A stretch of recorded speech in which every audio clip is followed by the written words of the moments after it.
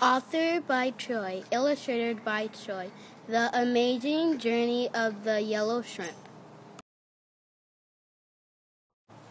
One day, a yellow shrimp named Evie was swimming in the tank until a net came and swooped her up and dumped her in a bag.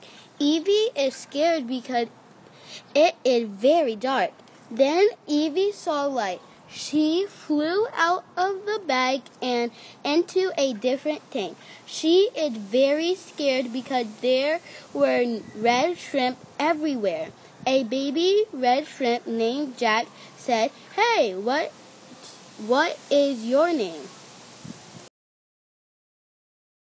Again. "Hi, my name is Evie." A mean red shrimp named Mac was rude to Jack and Evie, saying, "Go back where you came from."